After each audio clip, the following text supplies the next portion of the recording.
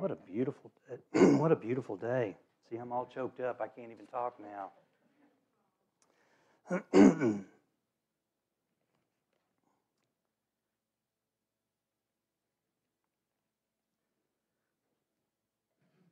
What a wonderful season you guys are in right now.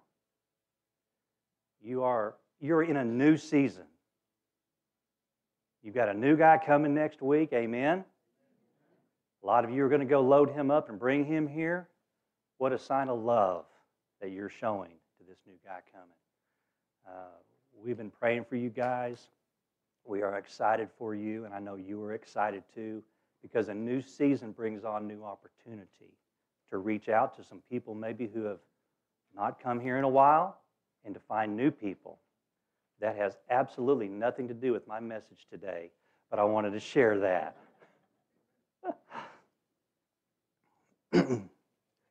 We're going to continue in Philippians chapter 3 this week. And y'all recognize these characters? Where did they come from? Dr. Seuss. Exactly. Thing one, thing two. So, several years ago, I took my son and a friend of his to the Perot Museum in downtown Dallas. Anybody ever been to the Perot Museum? Anybody at all? A few people have? I'm telling you, even as an adult, you can go there. It is a blast.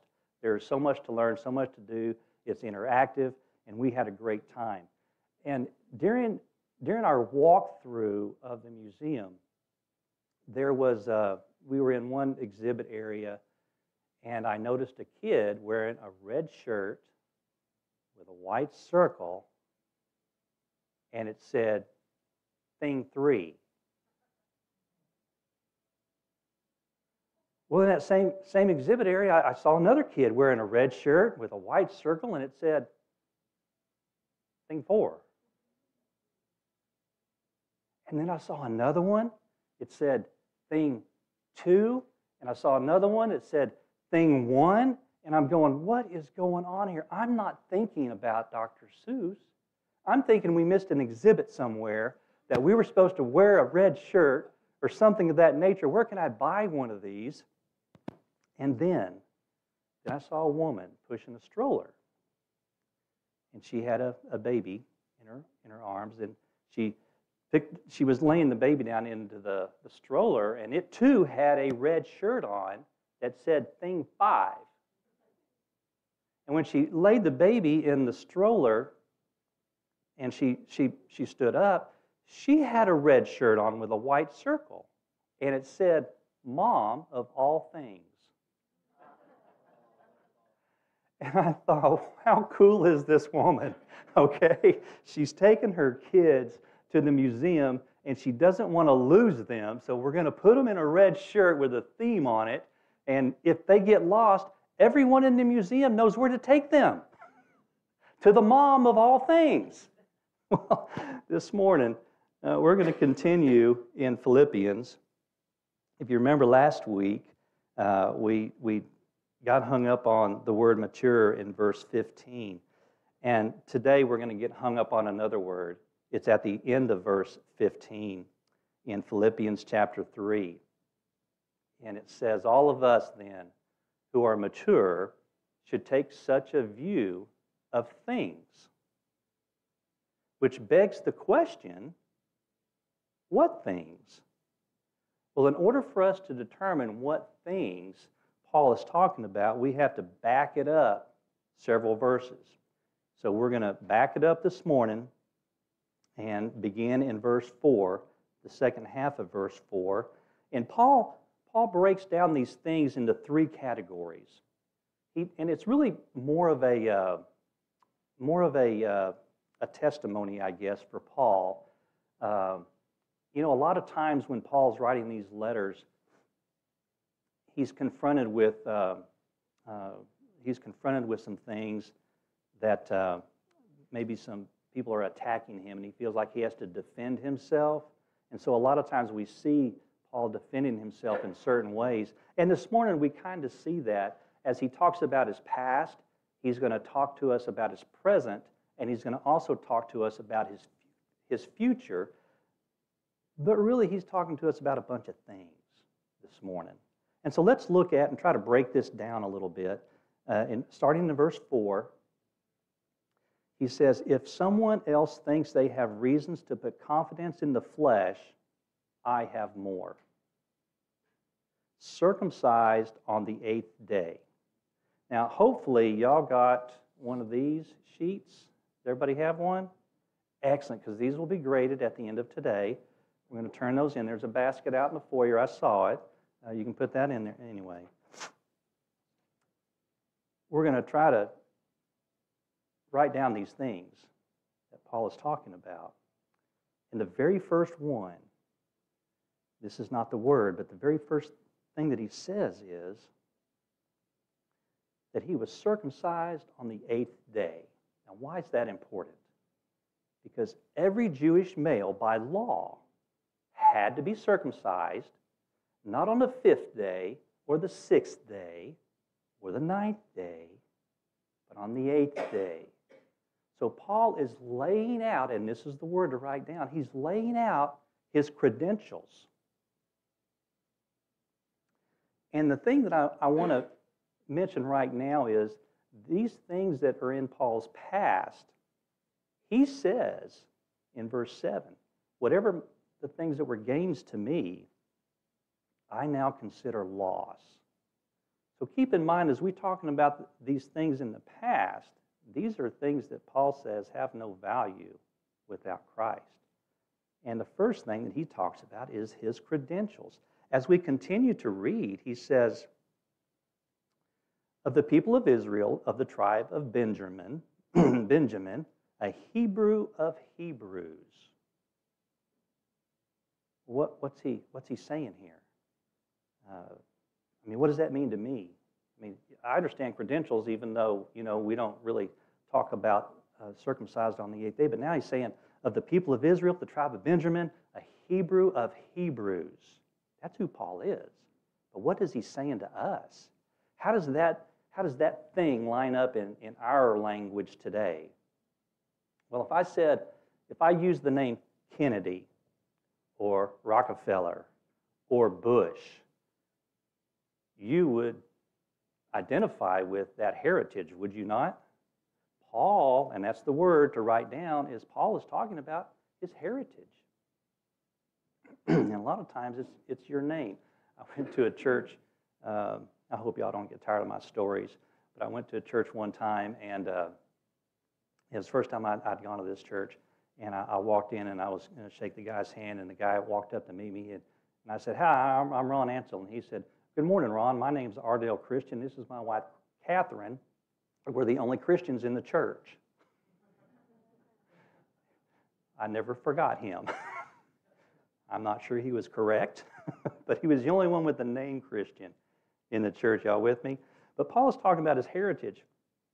Regardless of what your name is, what Paul's saying is I'm the poster child for the Jewish people, and I find no value in my heritage.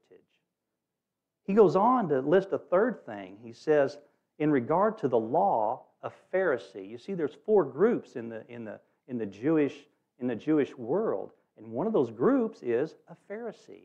And the Pharisees were known for studying the law. They were experts in the law, and Paul was a student, and he studied under the most important people in the Jewish world, and he recognizes himself right here in regard to the law, a Pharisee. He's very proud of that. Well,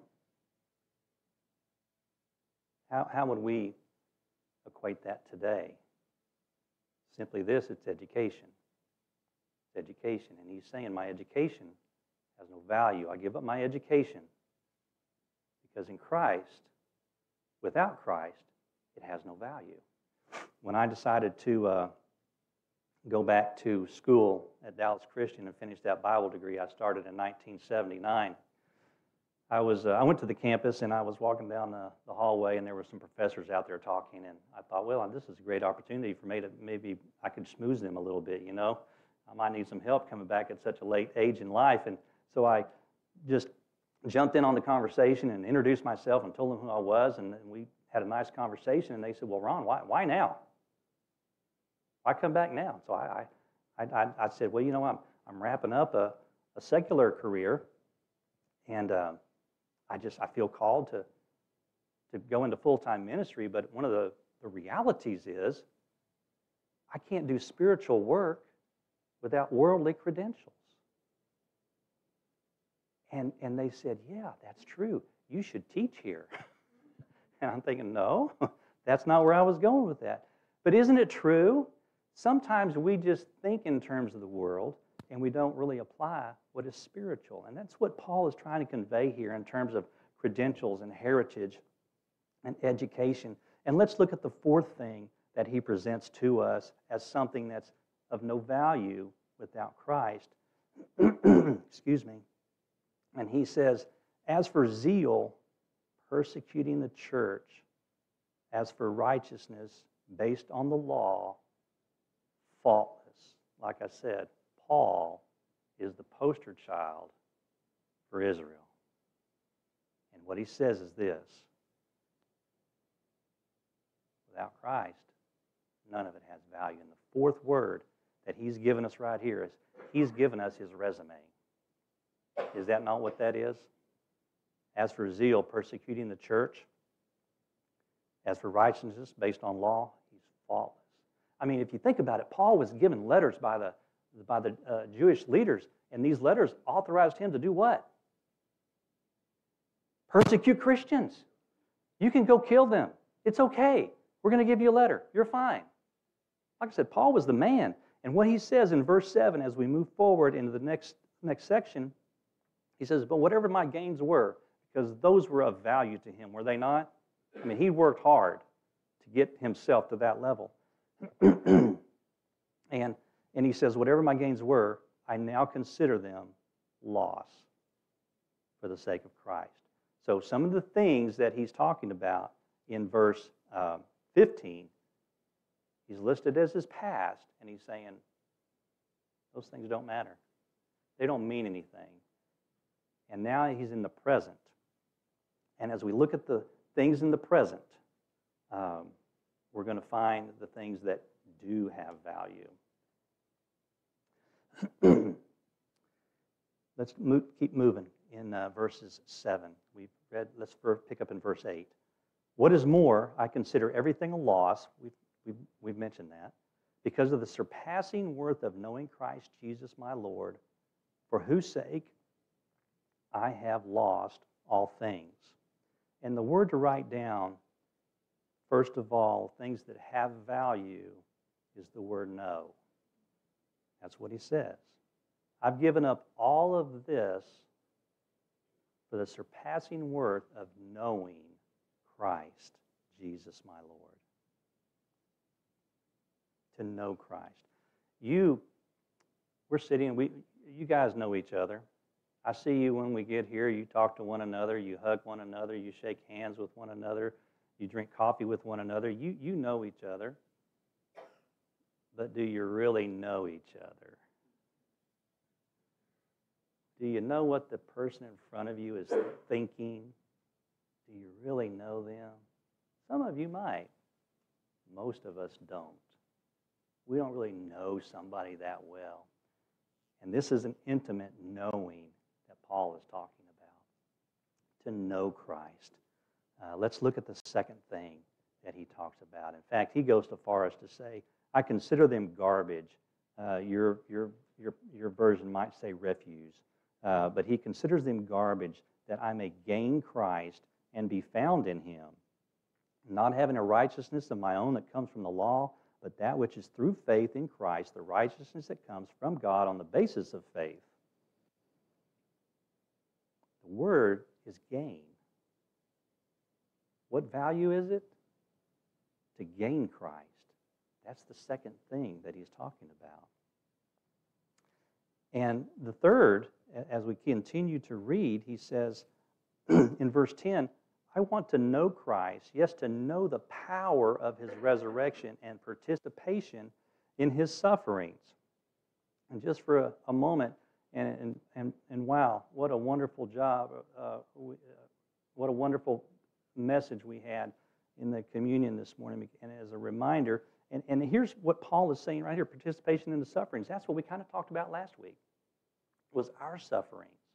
Now, Paul wanted to suffer as Christ, not to the degree that way, but he would have been fine with that probably. But he's saying we need to participate in that and to know the power of his resurrection. And more importantly, he says, becoming like him in his death.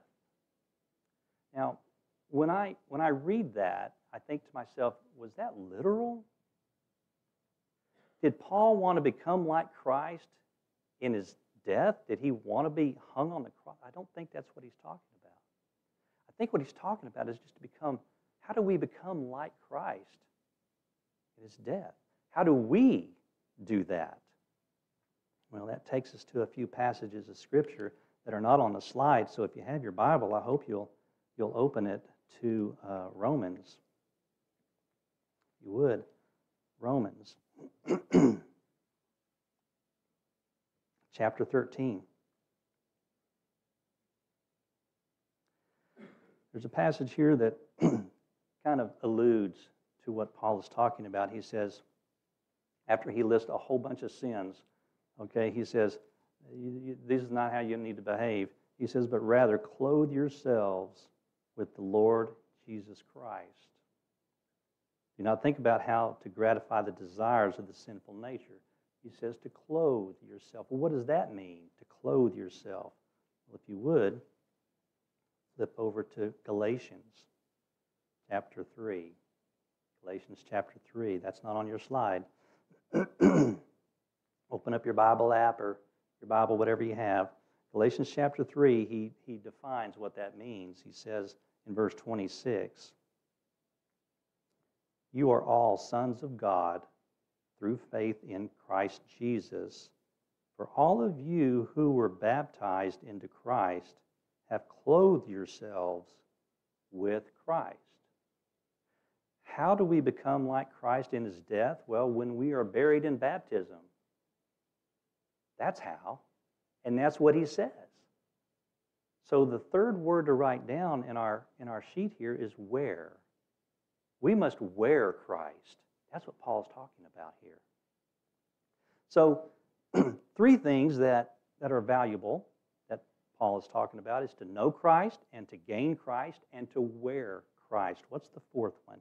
The fourth one he continues to say in verse 11, and so somehow attaining to the resurrection of the dead. Well, we're not going to die. I don't know anybody who has died that has come back to life, personally. In fact, we have the only Savior of all the gods in the world. We have the only Savior that has come back to life. Have you thought about that? Amen?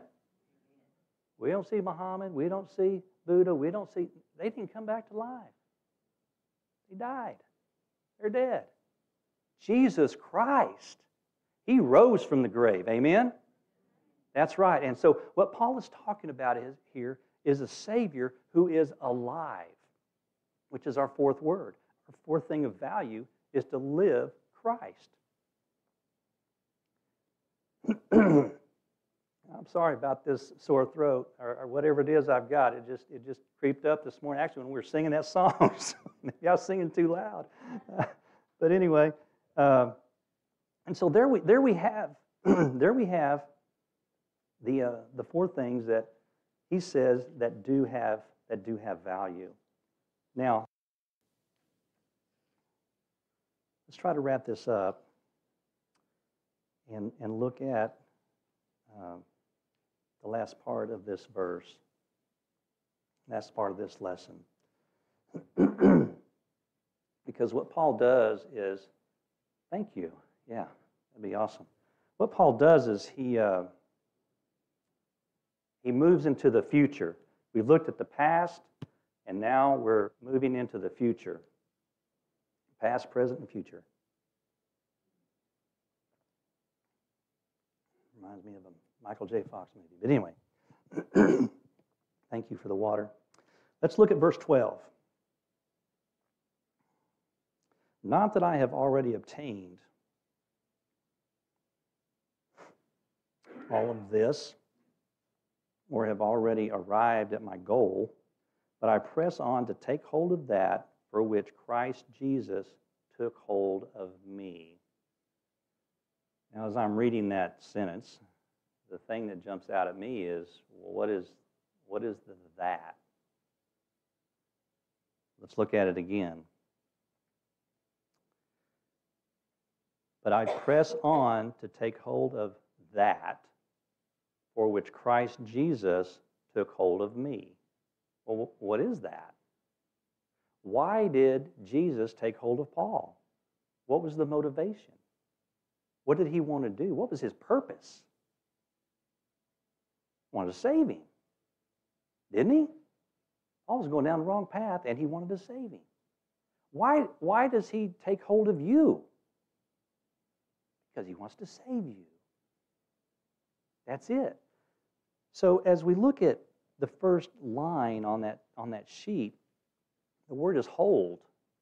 Take hold, and with purpose. And that's what Paul's saying. And the best analogy, the best story I can think of is how many of you have fed a baby in your arms? A lot of you have. Okay, so now, when you take that baby in your arms, and you have that baby right here, okay? And then you have this bottle, right? You take that bottle and you put that in the baby's mouth, right? So you took hold of the bottle, right? You put that in the baby's mouth. If that baby's arms are free, what's it going to do? It's going to take hold of that bottle, isn't it? Why? In that moment, you see, in that moment, what's happened is you, in an attempt to save that baby, to nourish that baby, to feed that baby, and to love that baby, and that baby has joined you because that baby wants to be fed. That baby wants to be nourished. That baby wants to be loved. That baby wants to be saved. Are you with me? And that's what Paul is saying right here is, I want to take hold of that Jesus Christ took hold of me. And that's what he's saying right there. Now, he also talks about, in verse 12, he says that I haven't arrived at the goal yet. So he hadn't achieved it yet. He has to keep going, right? And he also says that I press on toward the goal to win the what? The prize. How many of us like prizes? I used to buy Cracker Jacks just for the prize. Yeah, there were prizes in Cracker Jacks. Maybe there still are. I have no idea. And then they started doing something amazing. Kellogg's decided we were going to put a prize in a cereal box. Oh, yeah, Mom, I love that cereal. I hate that cereal, but I want the prize. We all like prizes, don't we? And our second word here is the prize that Paul is alluding to, the prize that we are all trying to get to, that he was trying to get to, and that is heaven. It's heaven. That's the prize. So why do things have value? Well, purpose to take hold of. And we all want to get to heaven. You know, a bigger question might be, we've gone through all that fairly quickly this morning, and why? Why does Paul take us down this road of things in the past that don't have any value and things that do have value? And if you think about what Paul has really done here, is he's made a trade. He's made an exchange. He has traded his things of no value for something of real value. Are you with me? Do we all like to make a good trade? Absolutely, absolutely. And so, but why? Why is all this? Why do we look at this? Why does Paul want us to go down this road? Let me tell you why. It's one word, and y'all will be able to figure this out on your own. But it's one word. And God, he looks down from heaven and he sees us, and he misses us. You see, because we have sin. And he says, you know, I really want a relationship with them, but I can't have that. I can't have a relationship with my children because they're in sin and I can't have sin. So here's what I'm going to do. I'm going to send my son, who I love. I'm going to send him down there to them. And He's going to show them how to live, how to behave, and then He's going to die for them. He's going to be the sacrifice. And He's going to do that because He loves me and He loves them. And when Christ does that, what happens to us? We now have the opportunity to have a relationship with our God. And now God's pretty happy. I now can love my children. I've always loved them, but now they can love me back. So the word is love. And that's the whole point of everything that Paul is talking about here, is that he loves us. God loves us, and because of that, we shouldn't be chasing worldly things. What we should be chasing is things of spiritual value. And that's what he's trying to tell us here in the things that he's mentioning. Because remember, what we started was, all of us who then are mature should take such a view of things. And that's what he's talking about. If you would, pray with me, please. Father in heaven, we are so grateful, Lord, for your word. Lord, that as we read it, we know that this is how you speak to us, or one way you speak to us today. And we pray, Father, that somehow this morning your Spirit has been at work, and that somehow, Lord, a heart has been touched, that ears have been pricked, Lord, and that your word is on somebody's mind and heart. We thank you, Father, for your love, and it's only because of your love that we have grace. And we are thankful for that, Lord. Help us, Lord, each and every day to look for ways to serve you, to work beyond the world, and to work, Lord, within your Spirit. Thank you for all you do for us, Lord. You bless us greatly, more than we deserve. And we thank you and praise you. In Christ's name, amen.